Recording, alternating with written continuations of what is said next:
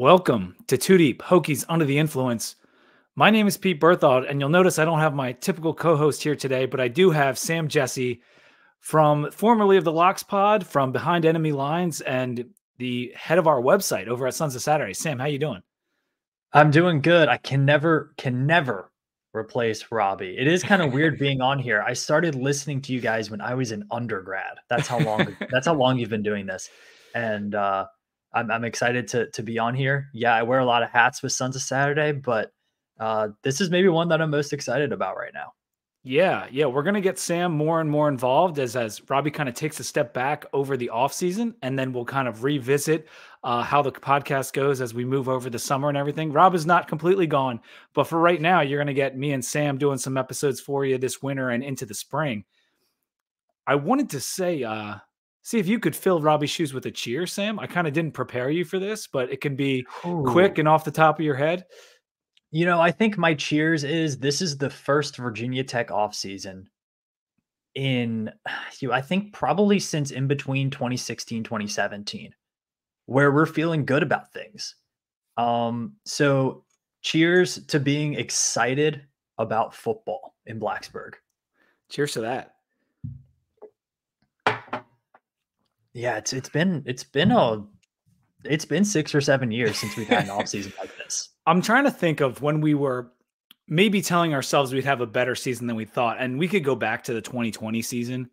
Prior to COVID wrecking everything, we were very excited about the Penn State game. We were very excited about the potential of Hendon Hooker and Herbert coming in and all that stuff. So I would say our January of 2020, before we knew the world was about to change, we were excited. Because 2019 had been a good year. Yeah, and you know what? I might even take back my 2016 to 2017. The defense stayed pretty continuous, but you were also replacing Gerard Evans at quarterback and two of your top three pass catchers in Ford and Hodges. So this is, dare I say, a bit unprecedented in Blacksburg since the Beamer years, I would say. And you've been all over that. You've been talking a lot about how, when was the last time we kept all the key guys? Because it really has been, it's been a while. Because even 2016, it was a good season, but going into that year, we had a new quarterback coming in, a lot of holdovers at the skill positions and some of the O-line, but it was very much an unknown, especially with the new coach. That, needless to say.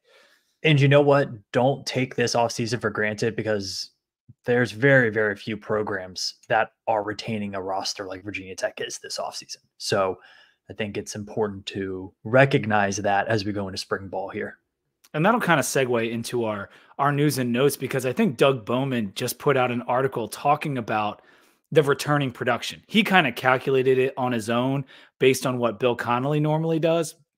And he essentially said we're going to be bringing back over 80% of our production. I think it was around 83% or something. Is that what you're looking up right now? I was looking up a little bit of it. I was seeing if I could find his actual tweet, but I'm very excited for TARP to come out this summer. That's going to be, Tech is going to be up towards the top in that one. For those who don't know, TARP is a metric devised by some really smart people who partner with Action Network. And it stands for Transfer Asset and Returning Production. And it's a really fancy way to say how much production you return and you brought into the program. And is it the most important thing in the world? Like, maybe not, but I'm just excited for Tech to be highly ranked in something. Yeah, it's cool. And I think what Doug's gist was, if you take into account what we should be bringing back, it adds X amount of points to your SP plus score, which would maybe vault us into the top 25 in SP plus, which is would be pretty crazy to be that high after where we were just 2 years ago. You'll also notice behind me, there's a new sign, and this was a birthday gift from my wife. And so thank you, Kate, for the gift. But the neon sign with the Two Deep in the background, if you are listening and not watching on YouTube, pop over to YouTube. It's very cool. And I'm glad that, the podcast isn't going defunct since I just got this sign. We're going to be ready for the 10th season coming up here. And it's got all kinds of modes too. So maybe when like we get a hot take or something, you flash those lights, because it gets hella bright. Like, we were talking about this. Oh wait, you just muted yourself. I just mute. Yeah. So the fun fact: the button that changes the colors on the microphone is also the mute button. Um, so Yeah, Sam's got himself a new toy over there as well. I won't hurt people's eyes with the flashing lights, but if I need a hot take, maybe this is my hot take button. Yeah, that's That's the right. only work. Yeah, that's even better, right on the microphone there. But yeah, Sam, you sound good, and we're ready to get into this podcast. We're gonna get the meat and potatoes of this thing is going to be the ACC schedule reaction, and we're going to get to that in a little bit. But first, I just wanted to go over kind of what's happening in college football, our roster update, and some basketball updates for you guys. Michigan won it all. We did our national live stream. A lot of people tuned in. It's 3 different parts have been posted to the podcast feed, so you should have heard it. And I thought a lot of it came out really good. But now we just got the news today. Harbaugh is going to the Chargers, and that was been rumored for a couple days. Saban retired about a week and a half ago. DeBoer from Washington was hired in his place. The coaching carousel spinning yet again, Sam. Is there anything notable that you saw over these last couple weeks besides those things? other than the best coach of all time and one of the better football coaches alive moving, and one of the winningest coaches we've ever seen moving. Other than that, not much. Yeah. I think it's actually, considering that those things happened, other than that, I think the storylines are the people who stayed in place, right? Dabo Swinney stayed at Clemson. He was the heir apparent. He stayed at Clemson. Mike Norvell stayed at Florida State. Steve Sarkisian stayed at Texas. You know, so those are some big programs that were able to. They were trying to get Lanning out of Oregon too, right? Dan Lanning in Oregon. That was a big one. Dan Lanning might have more money than God right now in some very underground channels. I think he's going to be in Eugene for quite some time. You know what's interesting about them moving into the Big Ten this year is that with Harbaugh getting hired away, I'm assuming Sharon Moore is going to take over that program. It's not a sure thing, but that's what I've been assuming. I think so. You would have to think. Yeah, but does this put Oregon firmly in the number 2 spot in the Big Ten? I mean, roster-wise, maybe number 1. 2. I mean, they certainly have the best quarterback. I would say they have a really distinct home field advantage with how far teams are going to have to travel to play them.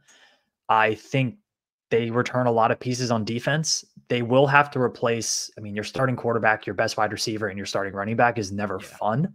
But this is a program that is never short on talent. So I think bringing in Dylan Gabriel, keeping that coaching staff intact, keeping that defense, they're in the national title conversation again. There's no doubt. Yeah, and Ohio State has been loading up, so that's why I assume that they'll be number 1 in the Big Ten. I mean, getting Caleb Downs out of Alabama is just so critical and amazing, because that is one of the best portal entries we've seen since the portal came into place. Like he's a stud. They're on all-time defense watch, I think. If you look at what they've built, it's better. I think, you know, that first national title Georgia team was pretty special in terms of the NFL talent. 15 draft picks. This team is up there. Like this team, all starting 11 are probably NFL contributors at minimum. So it's going to be a wild season. Yeah. And 15 draft picks for Georgia that year was both sides of the ball, but there was a lot that were mostly on defense. I did note that Jedd Fisch got hired to replace DeBoer at Washington. And then I think you commented on Twitter about, is it San Jose State's head coach got tapped to be the Arizona guy? Yes. But yes. Then Arizona subsequently fired their AD like 2 days later.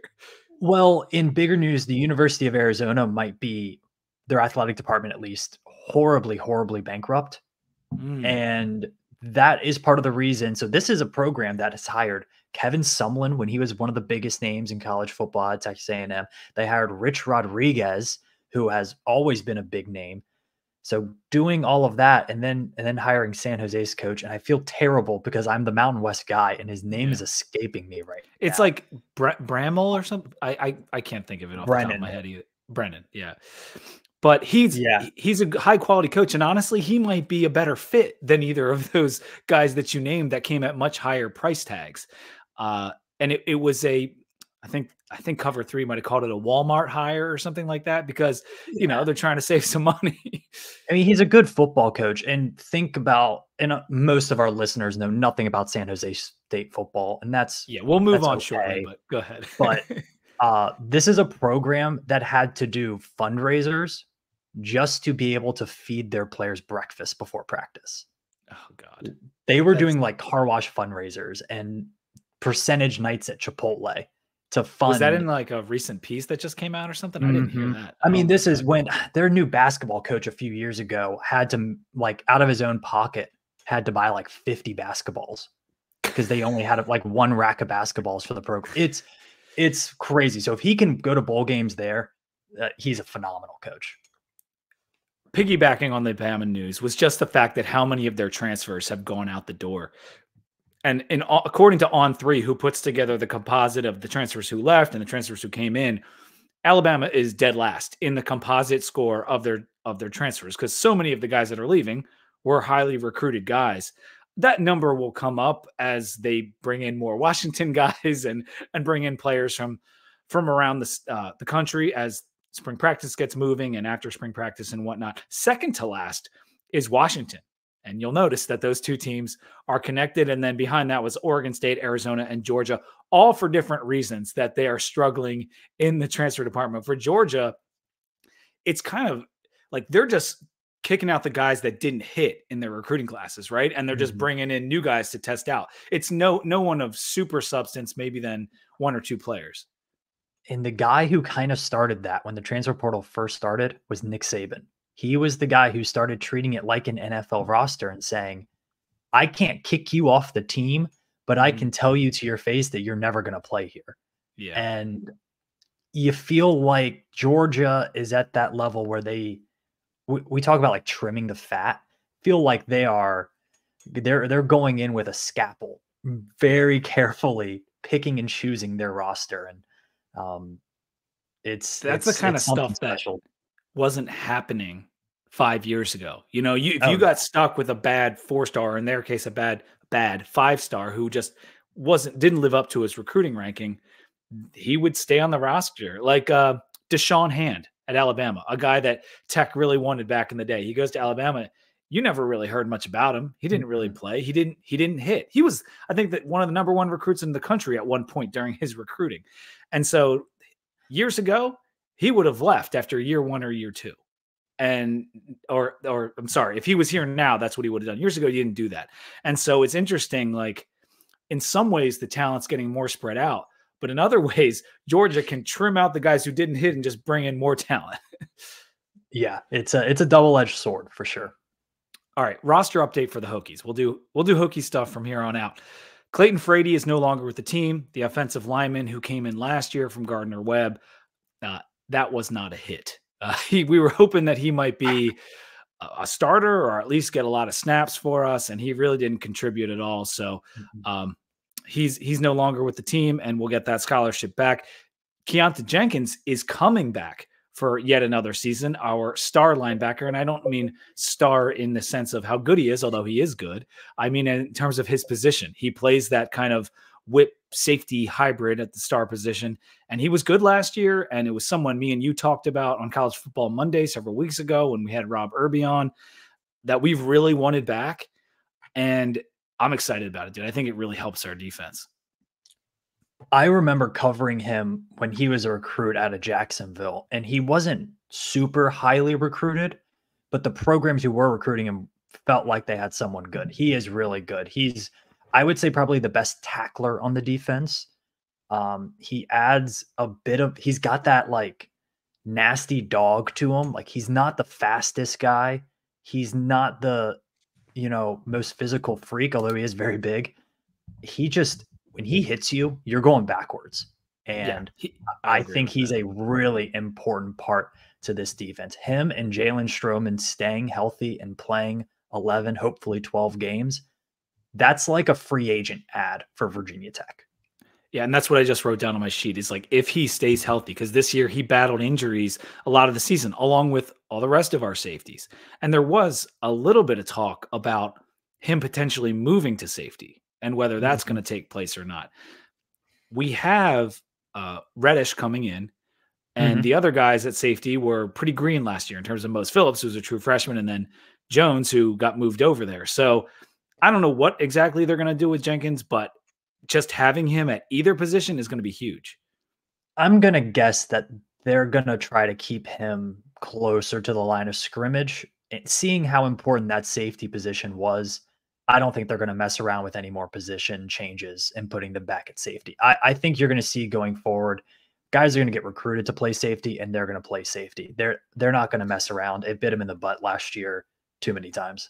And it bit us in the butt at linebacker too, because a couple of our linebackers were recruited or played safety in high school. And hopefully we kind of, like you said, kind of eliminate that kind of thing. We can keep guys in the same place. Uh, I did want to talk about the January enrollees quickly. All Mhm. 4 transfers are enrolled, plus Copeland, who I'm not classifying as a transfer. He was JUCO, but whatever. So all 5 of those guys, and then 9 high school players as well, are all enrolled for January. So that leaves only 6 that aren't here yet, which is pretty cool. So all Mhm. of these guys are going to get uh, snaps in the spring, and we can kind of see what they're made of, and if any will contribute next season. And here's the list of the freshmen that are coming in. Sam, it's Gabe Williams, Keelan Adams, wide receiver Wiggins, defensive end Johnson, Hanchuk, running back Tyler Mason, Joshua Clark at corner, Derek Dandy at defensive end, and Reddish at safety. There's a couple of these guys that I think are going to not take a red shirt and they're going to play next year and maybe Mhm. even be valuable. I would be curious, and I know I kind of ran those names off quickly, but I'm sure you're familiar with them. Of those like 9 early enrollees, who do you think could have the best chance of playing significant snaps for us next year? I think the best player is probably Keelan Adams, just his natural athleticism, but he doesn't really have a path to the field this year. Him and James Wiggins both are It's very tough. good. They don't really have a path, but I don't think they came here expecting to play highly as freshmen, so I don't think that'll be an issue. Williams is a guy who they need to get better at linebacker. I know Tech played well the last few games, but the linebacker position was the worst on the field most of the season. Mm-hmm. If he can come in there and make some sort of impact, I think he can at least get on the field. I would say the same for Reddish because everyone in front of him on the depth chart has a history of injuries. They might need Quentin Reddish to get out there and play some minutes because Stroman's had injury troubles. You lose Nasir Peoples to graduation. You have Jalen Jones, who was up and down at best. You have like maybe a convert, like maybe you put Mansour Delane back there. I don't Right. know. So he might need to play some minutes here. Yeah, no, I'm with you on all 3 of those guys. And you're right. You go down the positions of need and where we kind of struggled last year. Cameron Fleming was another safety name, but he was a true freshman last year. Yep. And so, yeah, it's it's thin. Devin Alves, like I think he was another position at one point, but now he's potentially a safety. But either way, it's Reddish. Especially with the way his recruitment ended and people trying to come in after him, like Ohio State. There's a lot of potential there. If our wide receiver room was any less deep, I would give Keelan Adams like number 1 ranking for sure as who's going to contribute next year. But it's going to be harder to get catches. With Gosnell's injury, maybe that opens a little bit of a door, but you still got Aiden Green there too, that was able to get on the field this year. So love where the wide receiver room is headed. But Gabe Williams, I am very excited about, and he is going to have every opportunity to play early. He's gotta add some beef. He's a little he's a and I don't mean that like he's not a weight room guy. You Yeah. see him on social media in the weight room all the time. He's just very lanky. And Mhm. he's tall, long, like I think he does need to probably physicality is gonna be an issue early, which it is for most freshmen coming in. If he can deal with the physicality this spring and in fall camp, hey, throw him out there, man, because he's a talented, talented player. Have you noticed the upgrades in some of our recruiting rankings over the last week? I think there was 3 or 4 guys that moved up from like an 87 to an 88. I think Hanchuk was one. He's an 88 now. I think Laws moved up after his performance at that camp. And then I think Wiggins might have moved up as well. And so Now our average recruit ranking on the 247 composite is an 88 for all of it's like 88 point something, which is fourth highest in the ACC. It's Miami, FSU, Clemson, Virginia Tech. And keep in mind, that's 17 teams now. And so that's only 16 players, but the average recruit of any of the class is number 4 in the ACC. I am ecstatic to see that. I'm just clicking it right now to see so I can kind of update myself. First off, Andrew Hanchuk, Cleveland, Ohio guy. Give me all the Northeast Ohio players. Him. And he was the lowest rated composite guy in the class, and now he's an 88 on the 247 in-house. And I have to mention Hudson, Ohio's own Roll Hud, Tommy Ricard, another interior offensive lineman, defensive lineman guy. I think the biggest thing I'm noticing with the guys they're bringing in, not only in recruiting, but from the transfer portal, is guys who are physically like bigger, faster, stronger than what we have seen in the past 5 or 6 years. Did you see the picture of Kevin Gilliam? Yes. He looks like a pickup truck. It's insane. Like we haven't had guys like that since like Tim Settle.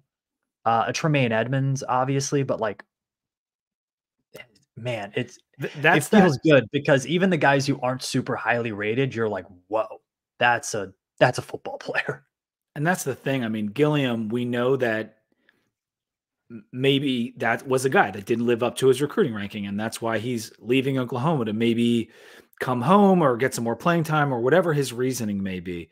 But there was a reason that he was that highly ranked, and it's because he's a monster physically, and they just don't make that many of those guys in this world. There just aren't that many. And so it's nice to have him in the fold. And Andrew with Hanchuk is listed. Oh, sorry. Andrew Hanchuk is listed at 6'5", 285. And is he listed lineman? Yeah. Is he going to play D-line or O-line?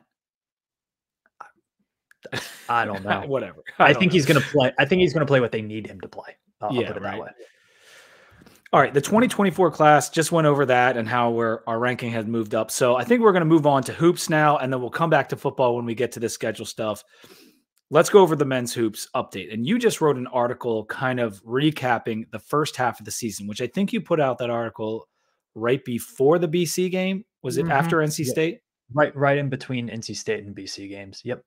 Okay. And after losing 4 of 5, with the only win being that Clemson game, which was a really good win, the Hokies have now won 2 straight, the NC State game on the road and the BC game at home. And both of those wins were huge for very different reasons. One, we thought NC State was a Q1 win when we got it, and it was for a moment. And then it wasn't, because us beating them kind of knocked them back. Although I think there is still hope for them being a Q1 win at the end of the year. In your midseason report, what kind of stood out to you as like why the team was maybe struggling a bit during that first section of ACC play? You know, I think they had too many players, one, not playing up to their potential, and two, they were figuring things out on the fly, it felt like. And it's hard to really get a sense of what your issues are when you're playing American and Coppin State and those teams. Valpo, Vermont, even though Vermont has won a few games, it's just tough. You really don't figure that out until ACC play. And unfortunately for Virginia Tech, they, obviously the Rodney Rice loss was pretty big. Then Mekhi Long and Robbie Barron have come in and have had some good moments, but have also been a little bit invisible at times. And when you bring in 2 seniors from major college basketball into your program to be your 6th and 7th guys off the bench or starters, you gotta get something from them. And Tech just hasn't. MJ Collins was ice cold to start the season, but he's looking a bit better. Like Lynn Kidd looked really good in non-conference, has struggled to score as much, although I thought he played pretty well defensively against BC. Like too many guys weren't playing well. Yeah. But they were really close. And you feel like that NC State game might have been the game where they kind of figured it out, because I thought they played very well offensively in that game. I thought they played very well offensively against Boston College down. the aforementioned Mekhi Long, also down Rick Steiner. So they're playing with pretty much 7 players. So That's true. Yeah. I'll tell you, this team is. I've said the line all year. They are very close to being very good. Can they get over the hump though? That's the question, because outside of 1 week in Brooklyn, they haven't been this roster construction hasn't been able to get over the hump yet. Yeah, they're very close to being very good, and their resume is very close to being very good, because we've got that Boise State win, we've got the NC State win, and we've got, what was the third one that's right on the cusp there? Boise. Boise, Clemson, NC State, because Clemson actually fell out of Q1 because they're beyond 30 now. So they have to be top 30 because it was a home win. So if we get, because our only Q1 win right now is Iowa State. If those 3 teams play a little bit better, we're all of a sudden going to be like launched up into a much better position from a Q1 win standpoint. But just from the team aspect, Couture led us in points in both the NC State game and in the game right after that, the BC game. And he's been shooting like crazy from 3. He's 13 of 22 from 3 over his last 5 games. Now, one of those games, he didn't record any stats because he got injured and left, but he did play. So over the last 5 games, 13 of 22 is damn good from 3. And Padula, he was like going nuclear there for a couple games. He had 33 and 10 against Miami, and the 10 was rebounds, not assists, which is pretty weird for him. And then after that against Clemson, he had 32 and 7 assists. So he was playing really well, 26 in the FSU game, but then Hunter has come on the last 2 games and played. And I would agree with you on Beeren, or maybe I'm not sure exactly what you said about Beeren, but you mentioned him, and I think he has been playing better lately. He has. Look, there are limitations to his game, but what he does well when he does it is he can stretch the floor. He can shoot some threes. I'll tell you what, he's getting a lot of crap, but he has made some clutch free throws this year. Ice in his veins type stuff. That might be worth the it. end of the BC game, right? He had a couple key ones. End of NC State, end of BC, end of another game earlier this year. Like, really, Iowa State, I think it was. He's done that for him. The team as a whole is 6th in the country in free throw percentage. We're hitting 79% of our free throws, which is awesome for a college team. And I did need to mention Nickel because he had the 24 against Clemson, which really helped us win that game. 12 against NC State. He seems to be getting a little bit more comfortable as well.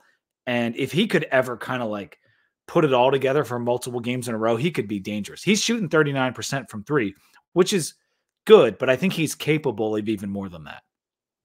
Yeah, and the way Virginia Tech plays, they play a relatively slow style of basketball. They limit possessions a bit. So when you have a lot of these shooters, even really good shooters like Tyler Nickel and even Hunter Couture, they don't really have the volume numbers you would maybe expect them to have. So I feel like Nickel might not be a guy who's going to be able to drop 15 to 20 a game just because of the way Virginia Tech plays offense. But if he's a threat to shoot and he's also a threat to drive, that's just something that he can do that he hasn't shown too much of, but he has shown a little bit. That could be really valuable for the Hokies because his issue coming in, his issue at UNC was, hey, we don't think this guy can play college basketball defense. He's been pretty good defensively this year for Virginia Tech. So I think they're feeling good right now. They have some momentum. Georgia Tech is not a very good team. So I think they might be on a 3-game win streak with Duke coming into town. And that would be a massive, massive game. Yeah. The spacing, because of Hunter getting his shot back, Beeren shooting better. Beeren's 8 of 15 from 3 over the last 5 games, and Nickel shooting better. You saw some of the effect of that spacing against BC. And so with a 12-7 record now after that win, 4-4 in the ACC, we sit at 50th in the net, right on that spot, giving teams potentially some good neutral wins there for them. 59th in the Ken Palm, but like I said, the 1-5 against Q1. We're rooting for Boise, we're rooting for Clemson, we're rooting for NC State. Our Q1 opportunities going forward: Duke at home, surefire Q1 opportunity. Miami away, but we could end up knocking them down if we were to beat them. UNC away is a lock for a Q1 opportunity, and then Pitt away. So you'll notice we only have one really good home chance at a Q1 win, and it's against Duke. Yeah, and there's a lot of teams who are floating in that like really high Q2 range. Syracuse is at 82 right now. NC State's at 77. We have Pittsburgh at 66, Miami at 65. A lot of teams floating right there that Tech will play. I think we get really caught up in the resume stuff. I love it. I think it's really fun. I love it too. Just win the game. Like if Virginia Tech wins the games they're supposed to win from here on out, I'm not talking about UVA, Duke, Carolina. I'm not talking about those teams. Win the games they're supposed to win. This is a tournament team. They did their job in the non-conference.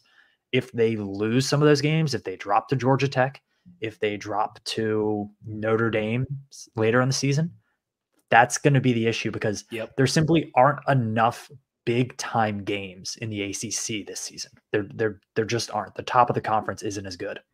There's essentially 4 teams at the bottom of the ACC that you can't lose to right now. GT, Pitt, BC, and Notre Dame. And hopefully we can pull off all those wins. But if you had to pick one team from the ACC to come to Castle and give you a chance at a Q1 win,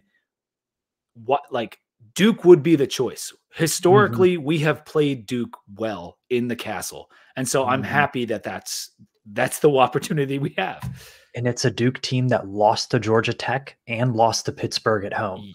They are not infallible. They're beatable for sure. I think Virginia Tech they're going to be licking their chops for that game. I'm pretty excited about it. Yeah, I am as well. And we've reached that point now where we are like substantially separated from football season, and Tech just got a couple wins in basketball, and like the basketball team is coming into full focus, and I'm totally ready for it because I love Virginia Tech hoops. Let's move on to the women before we get to our beer break and to the schedule.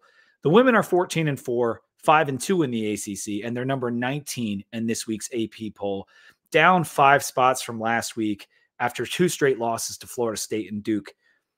But they did get back on track against Clemson. The biggest concern is the health of Georgia Amore, as well as the health of Kayla King. And I don't actually have a good update on either of those girls right now. So I think with Georgia, it definitely concussion.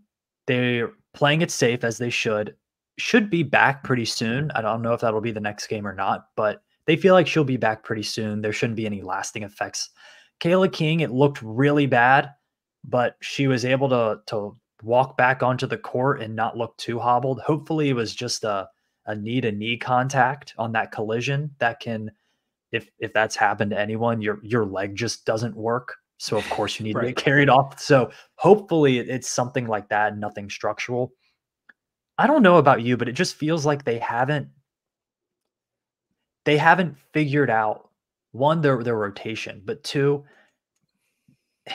they don't seem to have that dog in them this year that they had at the end of last year. And they need to it seems like they need to find that. It's almost like Georgia and Liz are so good and so mature and calm that they don't have that like underdog mentality anymore that's fueling them that I think they had last year in their tournament run.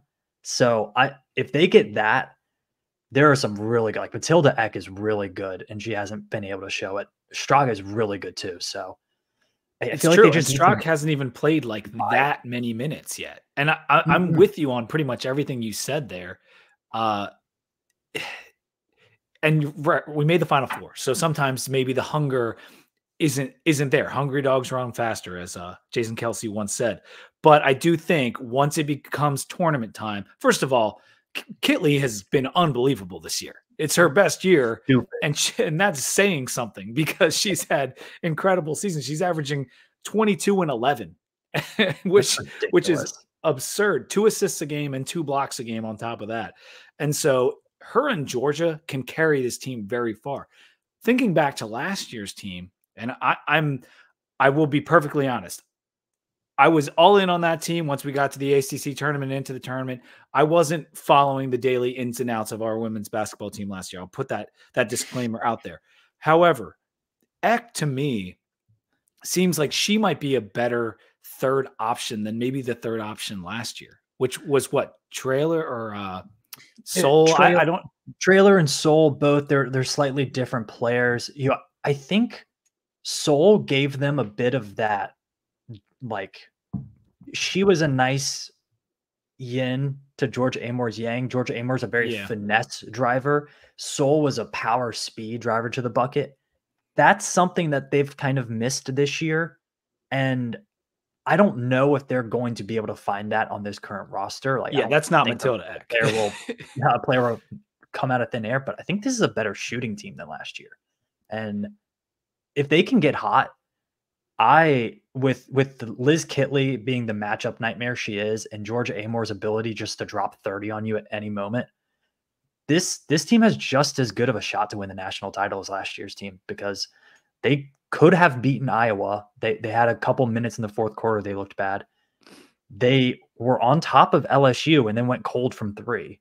Yeah. So, you know, it's going to be the chemistry gets right.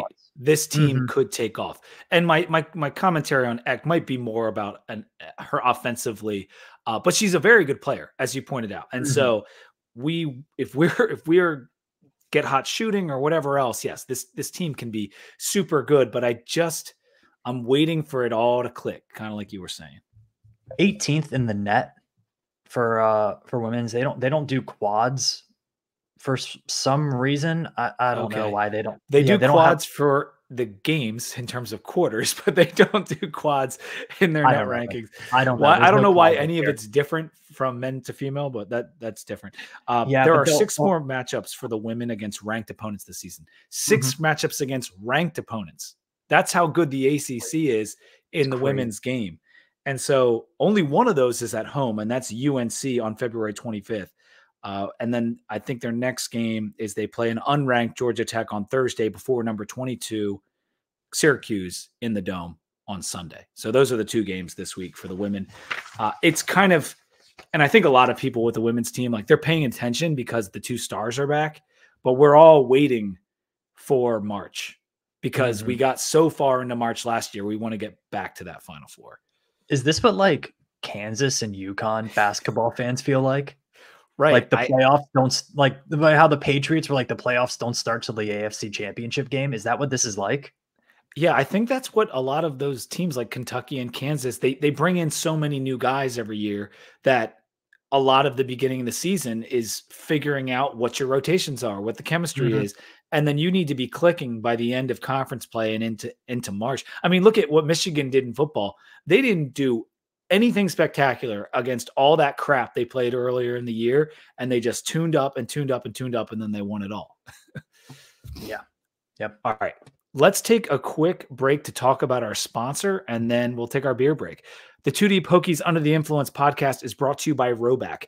You guys know Rhoback. It's the performance activewear designed for those who crave activity. It's the same polo company that brought you the Virginia Tech Berg polo. It brought you the maroon polo with the orange Virginias, and it also brought you the Commonwealth, which is, that was the white one with the maroon Virginias. The Berg was the quarter zip. Correct? Yes. And so they've got tons of great gear, whether or not you want the Virginia Tech stuff or you just want to go check out their other styles, because they have all kinds of fun polos and quarter zips on their site, as well as tees, shorts, joggers, women's stuff, tennis skirts. And so you need to use code 2DEEPVT to get 20% off your order.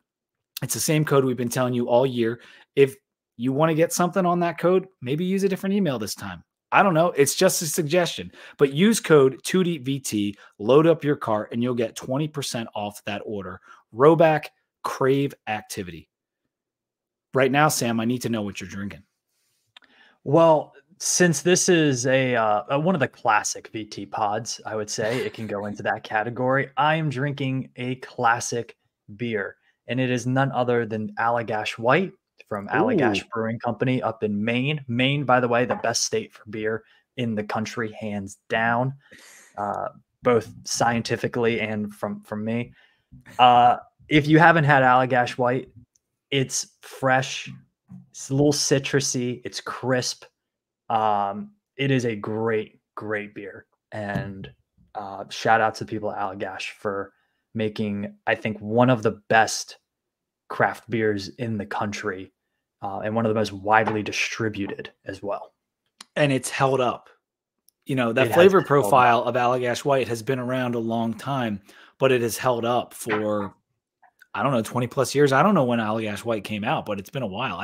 Have you ever been to the brewery, Sam? I'm assuming with this talk about Maine that you must have I been up have there at some point. I have not. I've been to Maine Brewing Company, Okay. which Awesome. will be on the Love. show. Yeah. Be on the show. I've been to a few others around Portland as well, but man, they do it right up. They know something up there, man. If you go to Allagash, at least when I went many years ago, it's probably about 2013 or something, but they just give you beer.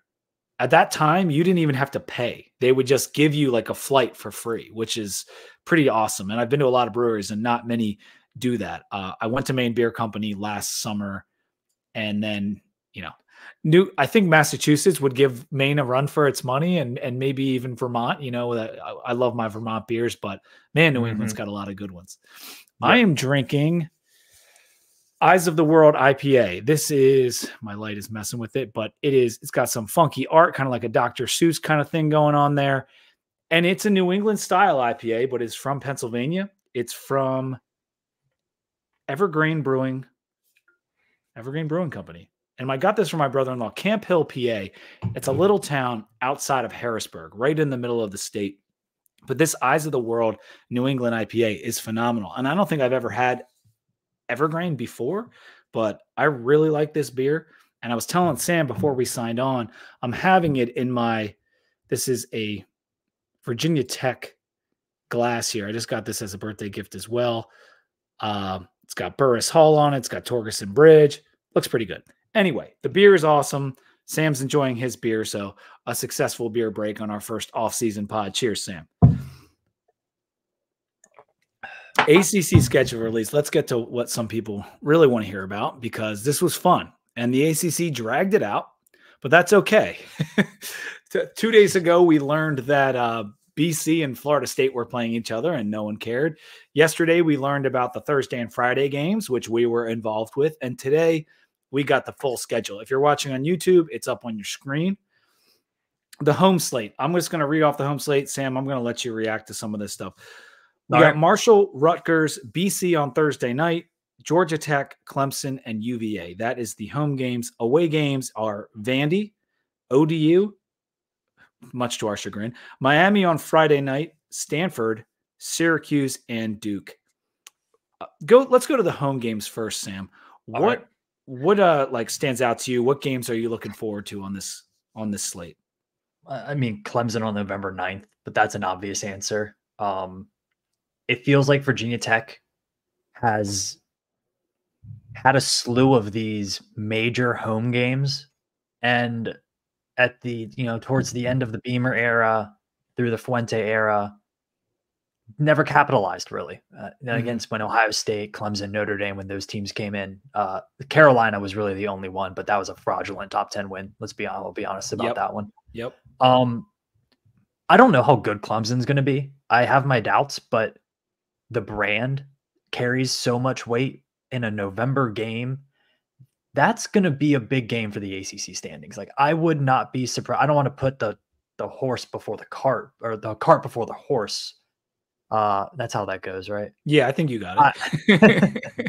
I mean, that could, I mean, after that, Tech has an open week. They have at Duke, who is going to be a shell of itself as a roster. And then they have UVA at home. That game could decide whether Virginia Tech goes to the ACC title game or not. Like, that's realistic. And absolutely.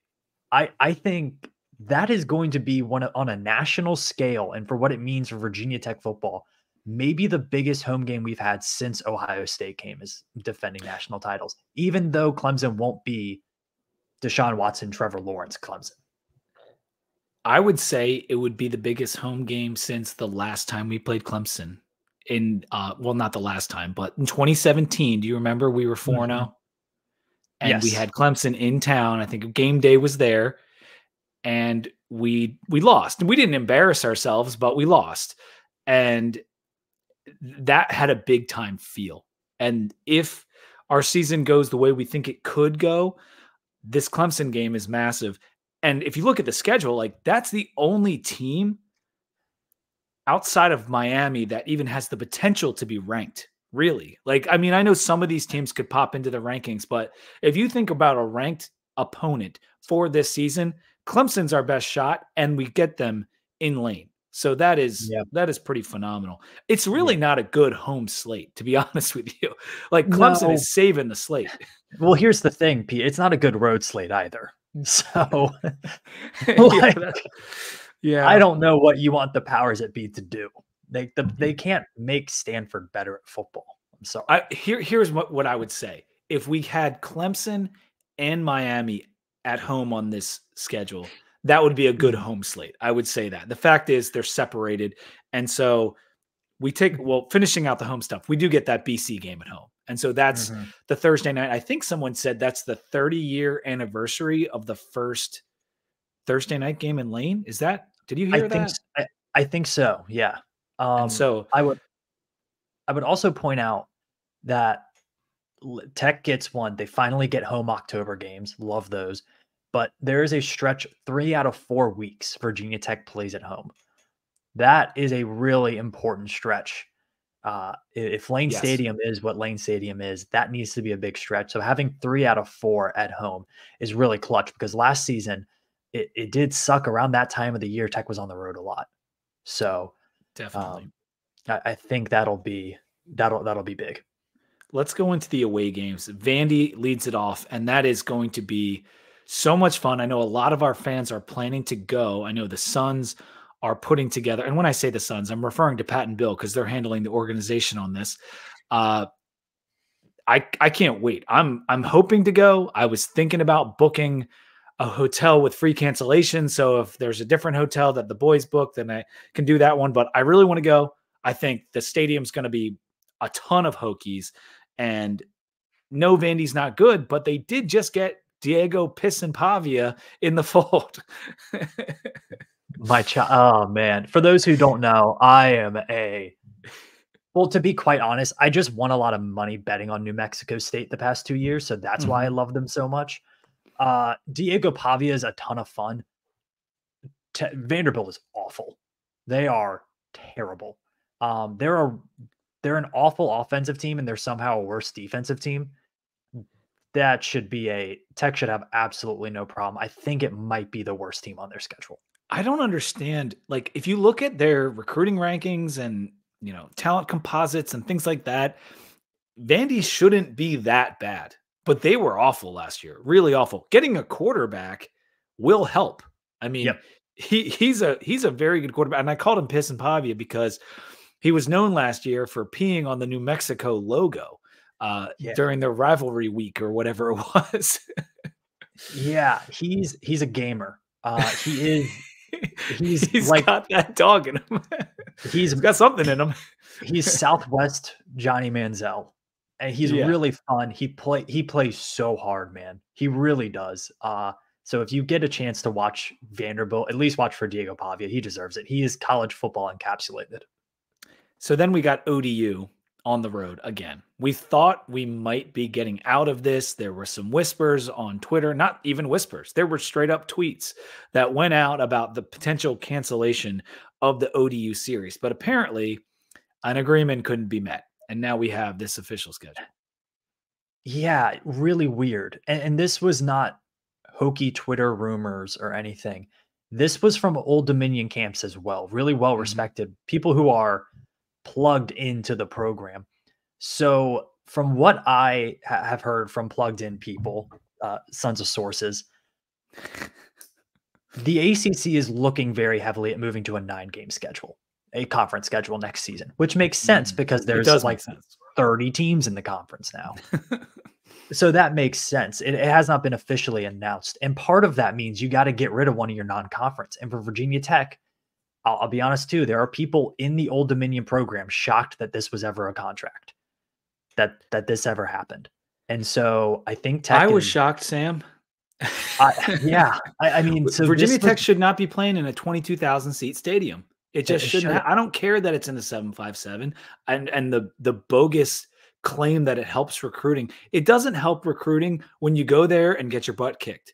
That doesn't help recruiting. And so it never made sense to me. I understand there were financial implications and all that kind of stuff. But So that's just my sidebar.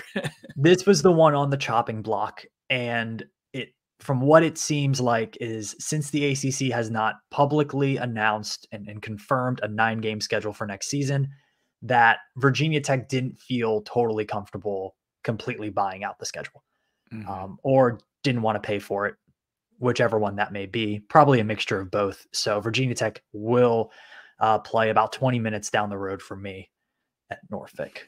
And you know what, Sam? Part of me is a little bit happy it didn't get canceled because I want to go there and I want to win and I want to win definitively and then cancel the series. That's kind of how I want it to play out. Well, I'm wondering if the ACC moves to 9 games, if the ACC would have to pay partially for the cancellation of the contract. Too. I am not a lawyer, you know, but you would think that one of our P5 they might be holding cut first because you're adding a P5 game, so you really should subtract a P5 game. And we played 2 P5s out of conference last year, and we got 2 this year. Although Vandy is, and I guess now it's P4 too, so I can't. P5 is wrong as well. Miami is also on the road on a Friday night. There was a little bit of chit chat back and forth. I think Billy and Tim Thomas were going at it on Twitter about whether this is good or bad. Tim was of the opinion that it's a old school rivalry with 2 brands that are well known to dislike each other and have played a lot of classic games. It should be on a Saturday. And a lot of people also felt on the other side of that, hey, it's a Friday night national TV spot. And I've never been a huge fan of Friday night games, but I fall into that camp of like, if you can be the only good game on, you want to be the only good game on. Yeah, and I think it's one of those 2 where the ACC needed to put its brands up on a pedestal. And to be honest, September 27th, even if both of these teams are 4-0 at that point, this was never going to be an ABC 3:30 game. This was never going to be the noon ESPN game. This was never going to be a night game. Like it just, if you look at the schedule across the country, it wasn't going to overtake some of the bigger SEC and Big Ten games. So they did this to put their teams on a pedestal. These are 2 of their bigger brands. People are going to both have a chance to start off really well, as you said. Yeah. So I think they made the right move doing this. It is unfortunate, however, the game that comes after it. Yeah, because from what they did to us, standpoint. And this is the toughest stretch. If you're looking for what's the toughest stretch of the season, for me, it's just this back-to-back with going to Miami and then going all the way to the other side of the country and playing Stanford. They literally took the 2 farthest schools from each other and put them back-to-back for Virginia Tech on the road. If we can get through this, and this is at the end of a 6-game stretch of games week after week after week to start the season. We have our bye week right after Stanford, thank God. But that's really tough. And so is Stanford a schedule loss? It may end up being that way. It kind of depends on what happens at Miami and how that all plays out. At least Miami is on that Friday because you get an extra day to get back and then travel again. Do you know how far Virginia Tech is going to have to fly when they go from Blacksburg to Miami, back to Blacksburg, to Palo Alto, back to Blacksburg? I do not know, but you're going to have to tell me. Oh, I am. It's over 6,000 miles, 6,130 flight miles. That's like Virginia Tech playing a game in Astana, which is the capital of Kazakhstan. Yeah, it's in 1 week, 8 days. I did my thesis on college sports and travel and the impact of that financially and on the student athletes, things like that. And this is a nightmare scenario. I mean, this is a nightmare scenario logistically, not only for the not only financially, but also what it does to the student athletes. Like that, they're not playing school that week. They're going to be in the airport most of the time. I mean, that's forget the student athlete for most football season, I guess. And that's how it's always kind of been, but this is absurd. And the fact of the matter is back-to-back road games in general, even if we were playing Duke and then Wake back-to-back, the statistical likelihood of you winning that second game is so low. It like back-to-backs are brutal, like roadies. And that's what this is. And it's the furthest two roadies you could get. And so unless it was Cal back to Tech and then back to Stanford, that's the only way it could be worse. But it's pretty bad. And they did us dirty right there. The rest of it, from an overall standpoint, I think shakes out pretty well. You talked about those 3 out of 4 home games. Those are sandwiched between 2 byes. We have 2 byes. Every team has 2 byes in the conference. Some have 3 because Georgia Tech and Florida State are playing in week 0. So they get 3. But the 2 byes sandwiching, we have to play well during that 4-game stretch. Like everything should be set up for you to be rest and like ready for Boston College. And then even between Boston College and GT, you get 2 extra days because BC's on Thursday night. I think that's huge. That was what people were fearing going into this schedule, is what was going to be. Georgia Tech's going to be a good team. We had a feeling that one of either Boston College or Georgia Tech was going to be a Thursday night game. So it was what's sandwiching around that. I think they got lucky. Open date before the Thursday night game. That's good. And then getting an extra couple days of rest before Georgia Tech at Syracuse before Clemson is just a recipe for failure. But, it is. At least it's by itself, though. Yes. I think that scares the fans more than the players. Like, Kyron Drones doesn't know that Virginia Tech has played poorly against Syracuse in the 90s in the Carrier Dome, right? Like, he doesn't know. Like, they don't care. We care. You and I care. They don't care. So let's keep that in mind. I think this is as manageable of a schedule as you could possibly imagine. The road trip, Miami and Stanford, is unfortunate from a non-football standpoint, I think, more than anything. But you're like, listen, if we go down and we beat Miami and then lose to Stanford, or the opposite, right? That may be okay. Like that, because you are going to, as weak as this schedule may look on paper in terms of just the quality of the teams on the schedule, there's going to be losses.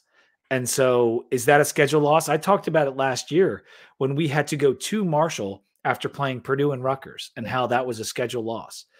Now, we could have won that game, but we didn't. And I don't think the fact of going up to New Jersey and then going to Marshall the very next week did us any favors. And so that stretch is tough. But the double byes, I think, work out well. I think they're placed pretty well to get the bye before Duke and UVA, to kind of one final health tune-up and like feel good before those 2 games that, even though Manny Diaz is coming in, it's not the Mike Elko team. There's a lot of change happening. Duke should be beatable, and we know UVA is beatable. So it gives us a chance to have a bye and focus and get ready for those 2 final games to maybe put an exclamation point on what could be a very good season. Yeah, and I would say, I mean, Tech ends the game with 3 home games, right? Clemson, at Duke, and UVA. Those are 3 home games. Like, that's yeah. I mean that somewhat joking, but we fill those stadiums. We do. That's a Tech home game. And you know, I think Vanderbilt's going to be a Tech home game because of the change from Nissan Stadium to Vanderbilt Stadium and the way the ticketing contract went. It's going to be pretty much all Virginia Tech fans. So you're saying we got 9 home games? Yes, I am. I think there are really 2 games on this schedule where Virginia Tech is not the more talented team. And I don't even know about, we'll get into, I'm getting way above myself. This game's not until November, but like, this isn't the Clemson from when I was back in school. Like this. So no, it's not. I think it's going to be tricky. It's going to test Brent Pry. Again, let's remember this program has struggled to get ready for road games. I think that is probably my biggest fear with that Stanford. I mean, Stanford's not a good team. They're absolutely horrible. In my little nerdy model thing, they were second to last in the country in adjusted EPA. They're not good. Like Vanderbilt was better. Like they're not good. Did you see who? Are you talking about out of conference now? Are we just finishing off this out of conference thought? Yeah, let's finish that one. We haven't talked about Marshall. Yeah, did you know who their quarterback is? Marshall's. Who they brought in the portal? I can't believe I don't know this. I just checked it because I forgot. And today it's Mitch Griffiths. Oh golly! Yeah, the guy, the quarterback. that we Oh man, played against like tough, Wake. He buddy. played for Wake, Mitch Griffiths did, and I think, but didn't we see like 2 or 3 quarterbacks when we played Wake? S- Saw three. Yep. Yeah. Um, That's what I thought. He's not good. But Cam Francher was managed to beat us last year, but we're getting Marshall at home this season. It should be a win. And then Rutgers, a lot of their teams coming back. From what I mhm. understand, but they still brought in a quarterback in the portal as well. They brought in that uh, Kakalaki quarterback from Minnesota. He has like that long last name that starts with a K. But Wimsat is not a good actual quarterback. He can run a bit, but and he hurt us with his legs. But like the It, quarterbacks that are playing for these out of conference teams, other than Diego Pavia, are not very good. no, and I would say you would think with the pieces returning on defense for Virginia Tech and the lockdown corners, you would expect Virginia Tech to be able to play the style of defense that really worked for them last year, which was just let Mansour Delane and Dorian Strong do their work, stack the box, Yeah, make quarterbacks throw against you. Um, I just don't see a quarterback like Klubnik can hurt you. Cam Ward at Miami, maybe, but in the non-conference, man, there's Tech should these should be pretty low scoring games for the Tech defense. I agree. I did want to talk to you a little bit about. Well, we could talk about how you think those first 4 games are going to go, and going into that Miami game. Maybe this is a better conversation for later in the offseason, but like people are talking 4-0. Like the possibility is there. It's favorable up front, and if we were to do that, this hype and the feeling around the program would just go to a different level. Yeah, I mean, Miami is matchup wise very tough. Like Miami is good at what Virginia Tech was poor at last year. They're a very, very good team on the line of scrimmage. And Virginia Tech struggled on the line of scrimmage last year. Now, does Tech get better? Probably, but do they get better enough? And I don't want our off. I'm very excited, obviously, but I don't want our off-season discussion to be clouded by how Tech played against Virginia and Tulane. Yeah, Um, yeah. because this is a team that struggled mightily on the offensive line for over half the season. The linebacker core was really questionable. The interior defensive line, who lost a lot of players, very questionable. Um, so they got some work to do in order to reach this hype. That's for sure. No doubt about it. But going 4-0 is not going to help, and that's probably what's going to happen. No, what is the Michael Scott line? I am ready to be hurt again. Yeah, that's right. That's right. But man, But I'm really excited. It's going to be a fun schedule. I mean, playing at Stanford, who would have thought? yeah, I know we didn't That's even talk about the at Stanford game, October 5th.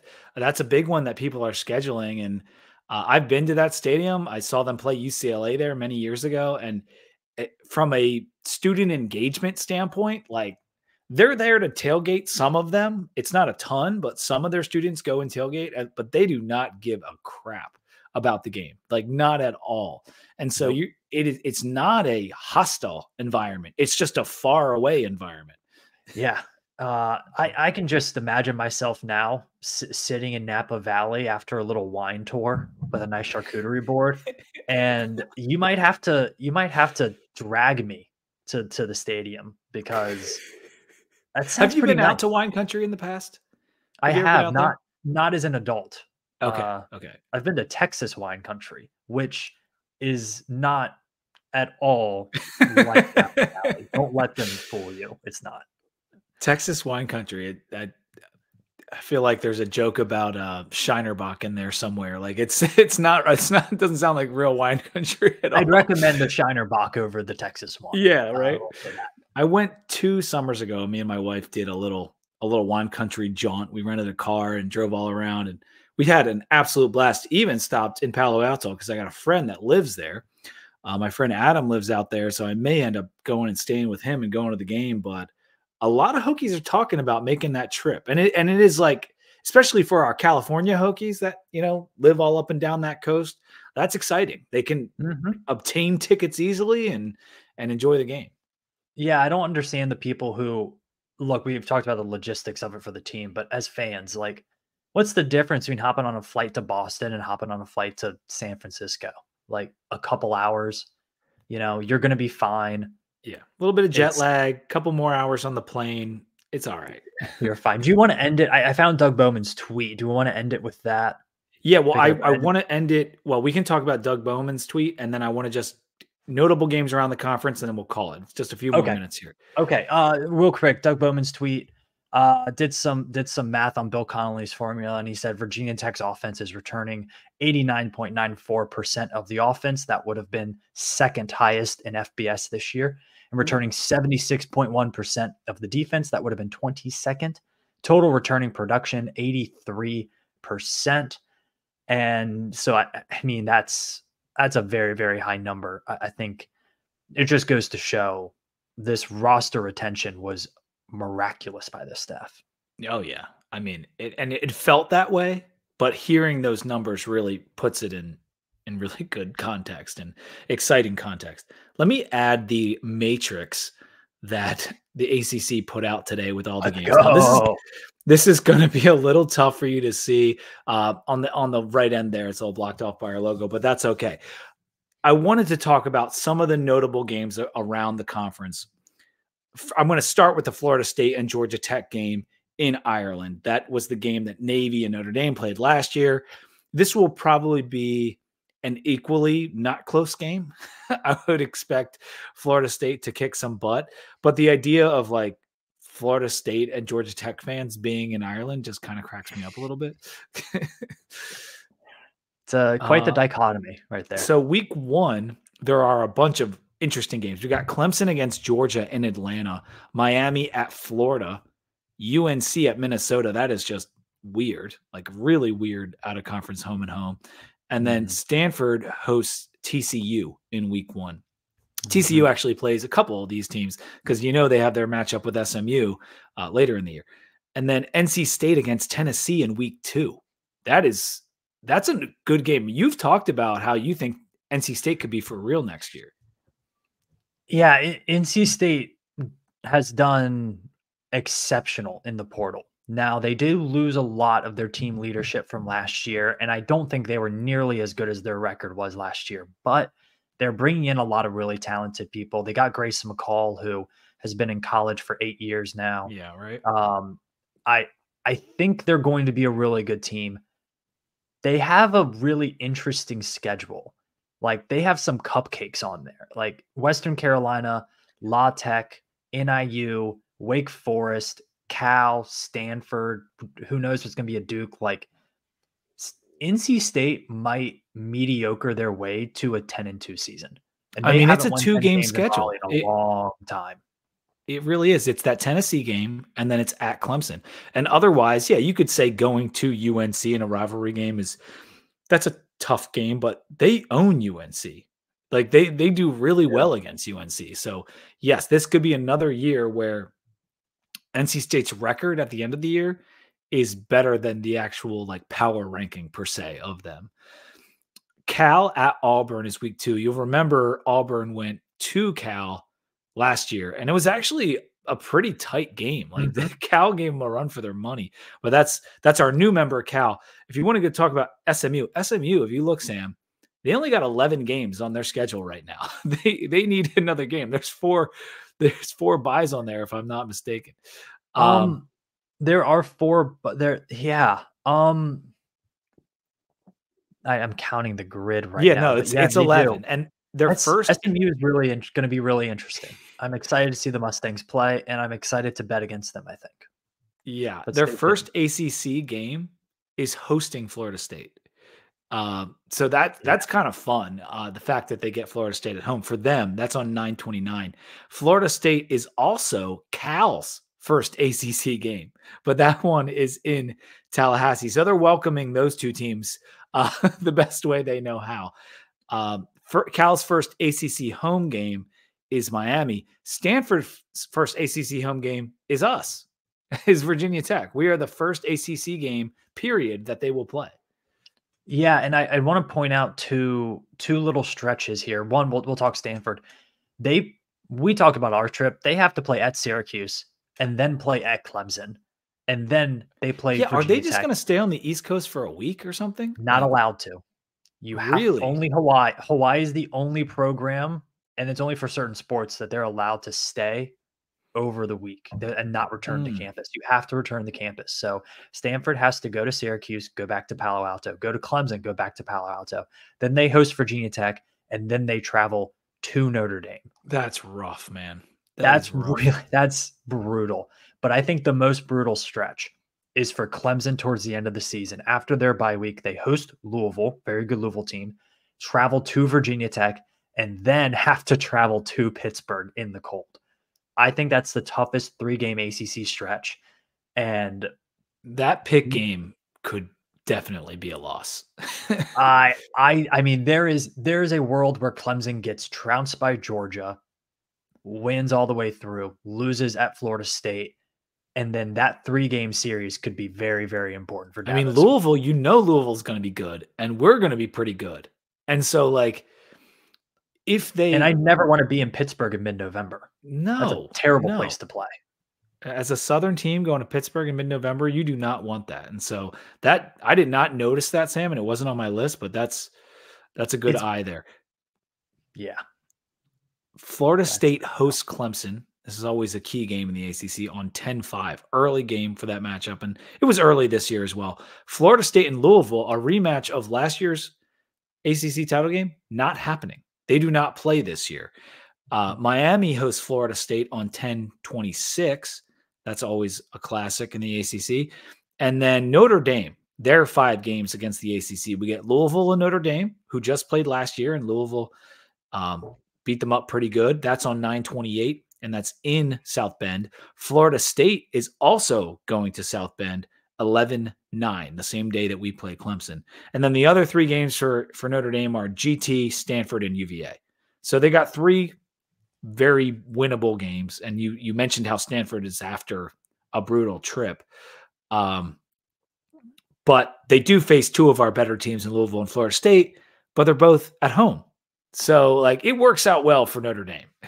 And Notre Dame, their crowd is really interesting at Notre Dame games. Not a classic college football crowd, but they are one of the best home teams in the country, just in terms of how much they win at home. They rarely lose at Notre Dame Stadium. So, and also talk about a place that you don't want to go late in the season. Oh, my God. So I really think Notre Dame, the way their schedule sets up, they have a chance to make the playoff. Riley Leonard getting Florida State to come up there from Tallahassee 11-9. Do you remember? Did you go to the 2016 game? Yes, I went to both games at Notre Dame. Okay, I went to the first one. Oh my God, the first one was like this date, 11-9, 11-4, something like that. It was so freaking cold. Like that is not a good situation for Florida State, like, at all. So it's not. That's going to be interesting. I'm going to be really interested to see how Florida State handles that 4-game stretch, because, at Duke after a bye week, we'll see what they look like after a bye, but then you got to go at Miami, you got Carolina, you got at Notre Dame. If this is a team that wants to make the playoff, that's going to be a really key stretch after that Clemson game. Yeah. Yeah. And they got to go. This is going to be fun. This is going to be fun. Throwing Cal and Stanford and SMU into the mix just makes the ACC that much more go ACC with so much more wacky potential. The big game, as it's known, the big game, Cal hosts Stanford as an ACC game on 11/23, and I felt like I just needed to mention it because it is a classic rivalry, and now it's a storied ACC rivalry. I'll tell you what. If you're going to play Cal, you better bring your run defense. Jaden Knott, one of the best running backs in the country. Cal can put up some points. They have a high tempo offense. They might catch some people by surprise. Yeah, no, they really might. They were feisty last year for a good portion of the season. But that's going to do it for the podcast. We covered a lot of ground. Hopefully you guys enjoyed our schedule breakdown. That was really the big news, but little bit of updates here and there. And that's what me and Sam are going to do throughout the winter and into the spring as we lead up to spring ball and everything. Basketball coverage will be happening throughout February and throughout March with both teams. And like I said, Rob will be in and out of the podcast, but we're going to have Sam here to help pick up the slack. And it's going to be a great off season leading up into season 10. So thank you for being here, bud. I do very much appreciate it. And hey, for all the people that were complaining about Robbie drinking non-alcoholic beers, Sam is drinking alcoholic beers. I will promise you, Pete. Well, first off, don't shame non-alcoholic beers. Second, no, I will. I love them myself when they have their place. I will always be drinking alcoholic beer, and I'll try to have a different one all the time. I think that's going to be a goal for me is to have some fun ones. So you got to find a score that allows you to make your own sixer. That's the key, because that's what I would stock up. I'd get 12 different beers. So whenever I had a podcast, I could at least pull a different one. Of course, there were repeats over the years, and somewhere Rob has the database of like the 500 beers that we drank on the podcast, but it's going to be fun. And until next time, when we're talking a little basketball and probably a little football update, go Hokies. Go Hokies.